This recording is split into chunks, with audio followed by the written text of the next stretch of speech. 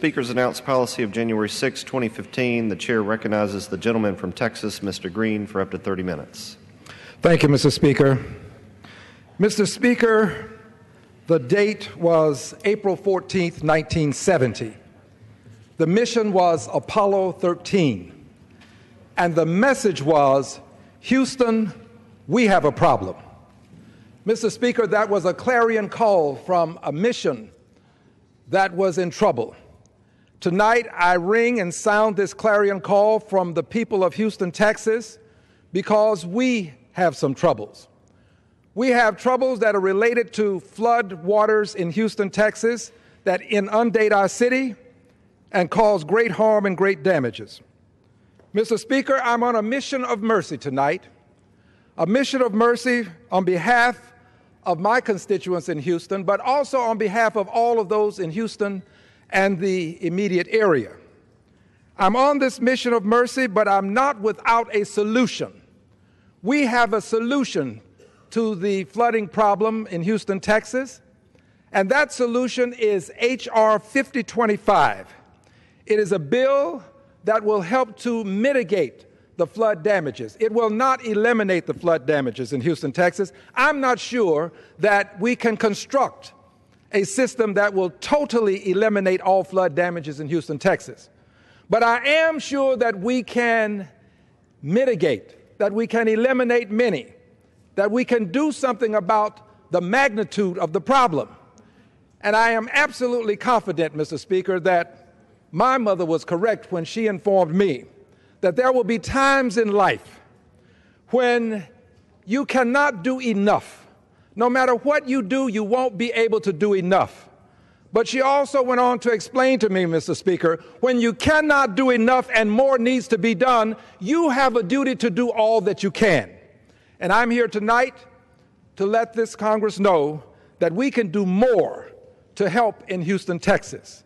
We can do more to mitigate the flood damages that we have in Houston, Texas.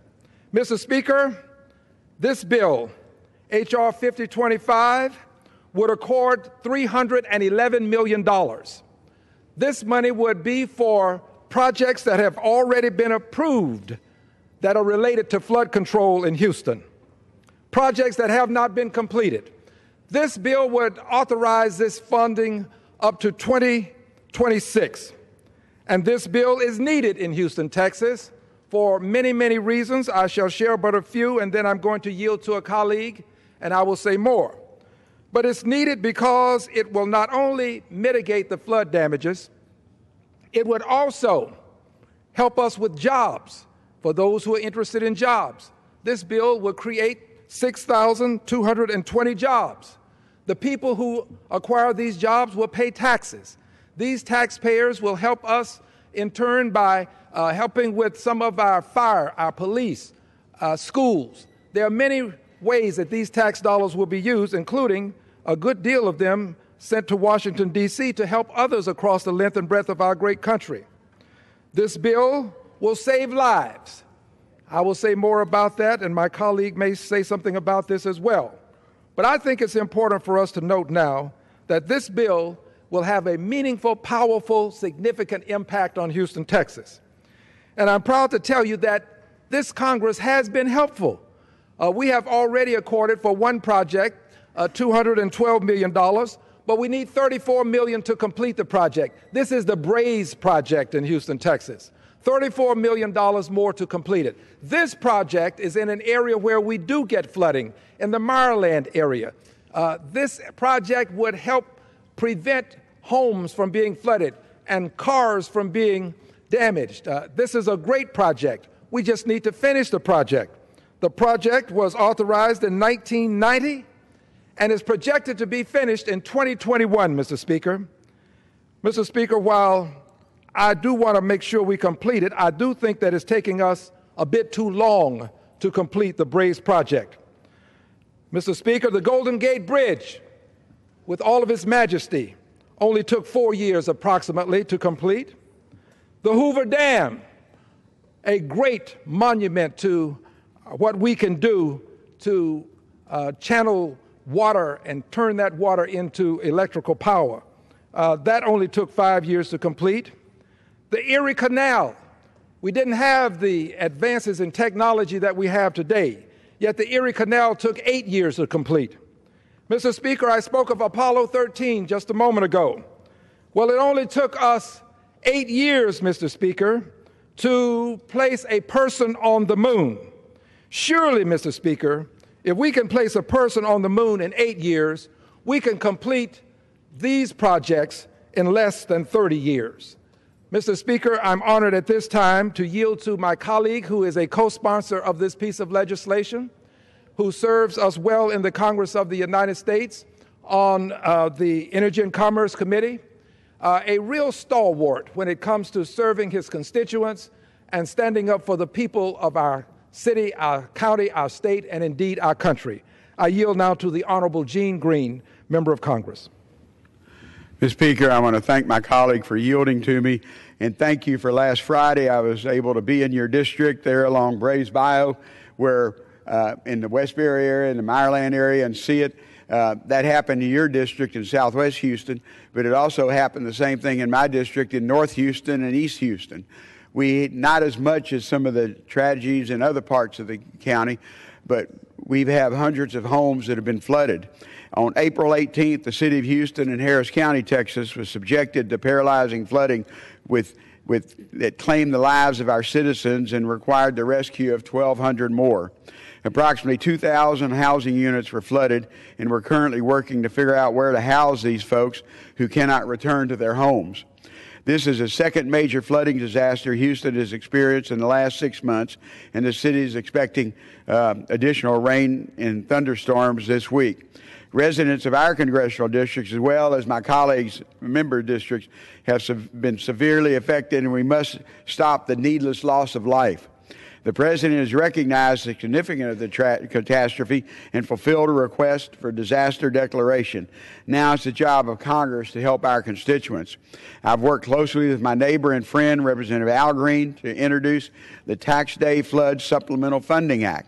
The legislation would provide $311 million to the U.S. Army Corps of Engineers for construction and, in many cases, completion of our bios and flood control projects. Flooding is not new in Houston. We've learned how to control it. Our biosystem has saved countless of lives and millions of dollars in damage since being created. Unfortunately, due to the consistent budget pressure, the Army Corps of Engineers cannot adequately fund these projects that need to be finished. This bill would ensure that our federal, state, and local authorities have the resources necessary to expedite the flood control projects we know protect people and property. Additionally, I want to make sure folks on the ground have the information they need to get back into their homes. If residents are subject to flood damage, please report flood damage by calling 311, downloading the Houston 311 app, and visit houston311.org to submit flood damage reports. Residents must file an insurance claim with their home or their auto insurance company for damage they've incurred. Failure to file an insurance claim may affect your eligibility for the federal assistance because by law, FEMA cannot provide money for losses that is covered by insurance.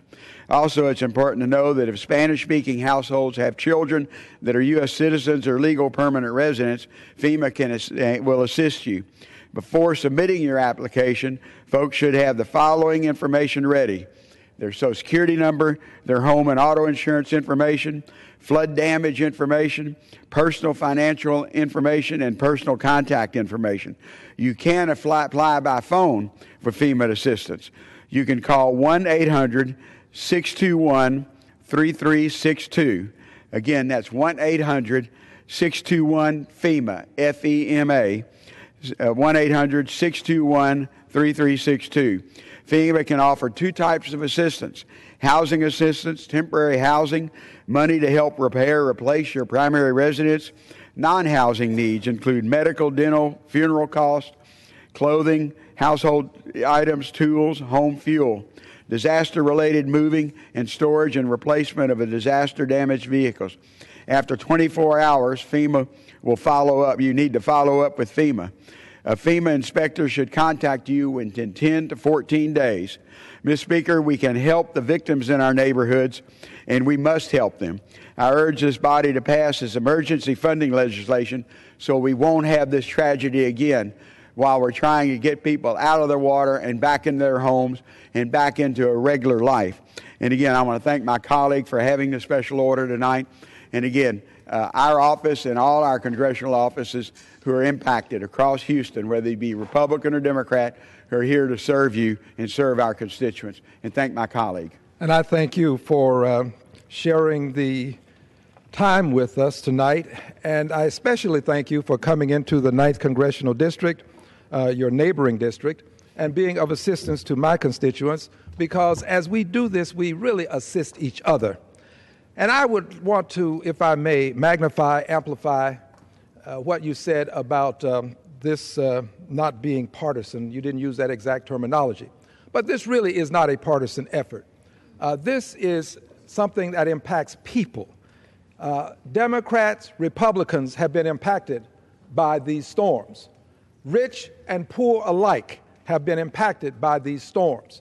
Doesn't matter what your gender is. Doesn't matter what your nationality is. If you've been in Houston, Texas, when these storms have hit, you've been impacted by these storms.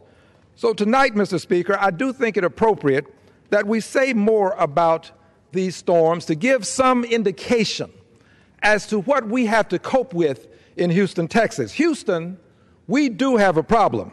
But again, we also have a solution, H.R. 5025. So let's say just a bit more about the problem. Let's talk about the damages in terms of cost. In 2015, we had the Memorial Day flood. And in 2016, we had the Tax Day flood. I'm going to compare the two.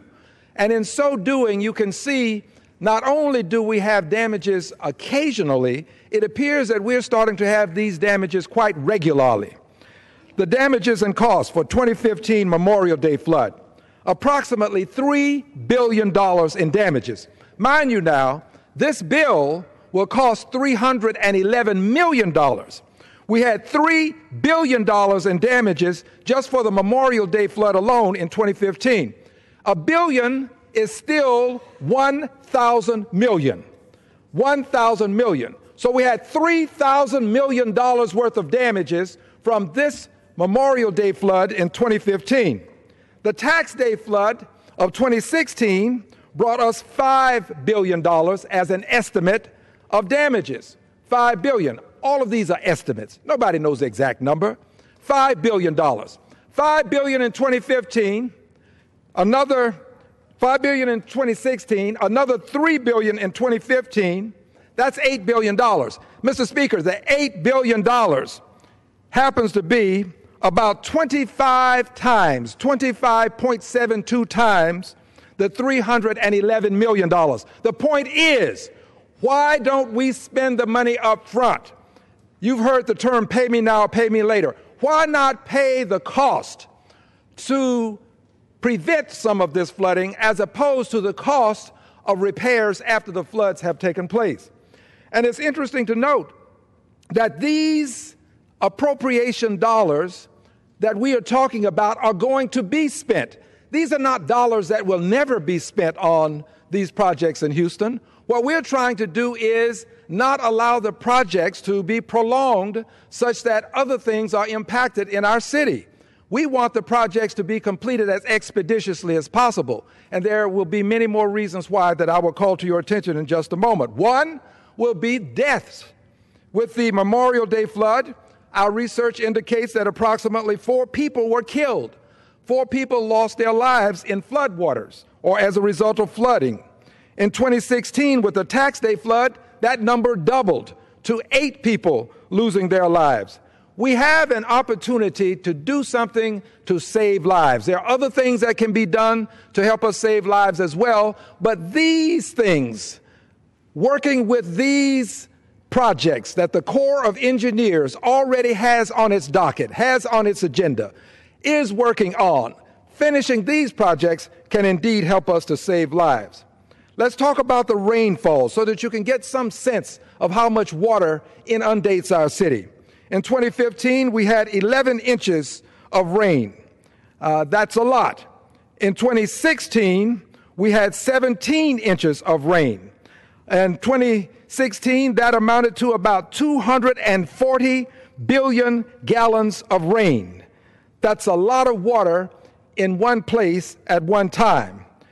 The rescues, my colleague alluded to people being rescued. Well, in 2015, we had 531 water rescues. In 2016, 1,200 high water rescues took place. And this is a good point for me, Mr. Speaker, a good place for me to commend the newly elected mayor of Houston, Texas, the Honorable Sylvester Turner, who is doing an outstanding job, a stellar job, just arrived on the job, but he has really done well with the circumstances that he's had to deal with. So I commend him. I also would like to mention now the homes that have been damaged. In 2015, the estimate is that about 6,000 homes were damaged with the Memorial Day flood. With the flood in 2016, the tax day flood, tax day called tax day because it was the last day to file your income taxes. In 2016, on tax day, we had 6,700. 700 more homes approximately were damaged in 2016 than 2015. As you can see, we have a problem in Houston. Well, let's talk about vehicular damage. In Houston, in 2015, the Memorial Day flood, we had about 10,000 vehicles damaged. 10,000. Imagine being on your way home and you have this water to inundate the city. That means that you cannot continue to traverse the city. You have to take shelter. You have to stop. And you try to get your water into a place wherein you have high terrain. Unfortunately, in Houston, most places are at sea level and a good many are below sea level. And as a result, when we have these types of conditions, we will have damages that will occur and many cars will be a part of these damages. So in 2015, approximately 10,000 vehicles. And in 2016, approximately 40,000 vehicles damaged. 2016. 40,000 vehicles. Now, if it takes about $10,000 per vehicle to repair these vehicles or to replace the vehicles, $10,000 per vehicle, that is approximately, in a hypothetical sense, $40 million. So the cost, Mr. Speaker, to vehicle repairs alone exceeds the amount that we need for the bill to take preventive measures such that we won't get as many cars in this condition. And I say as many simply because I will reiterate what I said earlier. We will never eliminate all of the flooding. We can never do enough, but we do have a duty to do all that we can. And we can spare a good many people from being stranded in vehicles, a good many who lose their lives, I might add as well. Loss of power, meaning electrical power. In 2015, we had 88,000 customers to lose power. That's a lot. 88,000 people without power. Surely we've had more than this in many other places. I'm not saying that this loss of power would in any way compare to some of our other circumstances that we've had to cope with in different places in our country. But I do want you to know that this happens whenever we have these conditions. So year after year after year, the number adds up. Because while we had 88,000 customers in 2015, in 2016, we had 123,000 people to lose power. 88,000 the year earlier, 123,000. It adds up. Houston has a problem, but Houston has a solution. The solution is H.R. 5025, a bill that would accord $311 million to complete projects that are already being worked on in Houston, Texas. Money that is already going to be spent by virtue of the projects having been appropriated. So we have to do this. Why not do this now or as quickly as we can, save lives, save money, and create jobs? Let's now talk about FEMA assistance. On the Memorial Day flood of 2015, $57 million was paid out from FEMA to persons who were suffered flood damages. For the tax day flood, we have yet to determine this because we're still in the process of getting FEMA into the city to assist us. And if I may say so, I want to thank the President of the United States of America, the Honorable Barack Obama. I want to thank the governor of the state of Texas. I thank the governor for immediately responding and asking the president to declare certain areas in the state of Texas disaster areas. The Houston area has been declared a disaster area. Harris County is one of the areas so declared. Well, Harris County happens to be, for the most part, within Houston, Texas. Houston is over 600 square miles. It literally almost consumes Harris County. So we have to realize that the governor did a great thing, in my opinion. He's a Republican, by the way. And the president did a great thing, in my opinion. He's a Democrat for edification purposes. These two people, one Republican, one Democrat, they've worked to make sure that we get FEMA in, that we get all of the aid that we can into the area as quickly as we can so that people can receive assistance. There are people who are going to need shelter. It's estimated that out in the Greens Point area, 1,000, this is the area where my colleague Sheila Jackson Lee happens to be the representative from, 1,800 apartments have flood damages, 1,800. And we got some 400 workers at the time I received this intelligence out there helping to make repairs. These workers are going to be paid for the jobs that they are doing. That's additional cost. We had more than 150 families to need accommodations, and they'll need these accommodations for perhaps as much as 3 weeks. This could end up costing us an additional $150,000. These are all costs that we can mitigate, that we can reduce. We may not eliminate them, but we can reduce these costs. In the Maryland area, this is an area that was hit hard when we had the Memorial Day flood. And now when we have this tax day flood, we're talking about within a year, we have people who are just moving back into their homes, and they are flooded again. And this area and the people of this area have sent out a clarion call for help. They've sent the hue and cry, not only to the Congress, but also to the Corps of Engineers, also to the county commissioners. They want the city council, the state. They want us to do something about this problem. Houston has a problem, but Houston has a solution. H.R. 5025 is that solution. In that Maryland area that I'm speaking of, there lives a family, the Tice family. And I want to express my gratitude to the Tice family because when we set out to visit with people in the area and call these problems to the attention of our cities on a citywide basis by publishing these problems, that Tice family opened the doors of their home to us so that we could come in and meet at their home. We didn't have to do it, but I'm appreciative that they opened the doors of their home. And I'm especially appreciative as it relates to this family, Mr. Speaker, because this family, the Tice family, they have a son who's being held captive in Syria as I speak. This family is suffering the problems associated with somebody that they love dearly, their son being held captive in Syria, and they get flooded. Fortunately, this time, they barely escaped, but they had to do mitigation. They had to raise their floors. They had to do things so that they would not get flooded. And I'm calling on us in the Congress to please, let's help the many families who will suffer again. This is not going to be the last time that I will come to the floor with this bill if we don't get the help this time. I assure you that within the foreseeable future, we will have a similar circumstance. How do you know, Al Green? How do you know you're going to have a similar circumstance? Well, I know because between 1996 and 2014, we had 86 days of flooding and or flash flooding in Houston, Harris County. That averages to 4 to 5 days of flooding each year. This is not NOT. This is not a problem that is going away. So we can resolve it with this time with H.R. 5025, or I'll be back to the floor and I'll be calling this problem to our attention again We'll be talking about more damages to homes. We'll be talking about cars that have been flooded and in need of repair.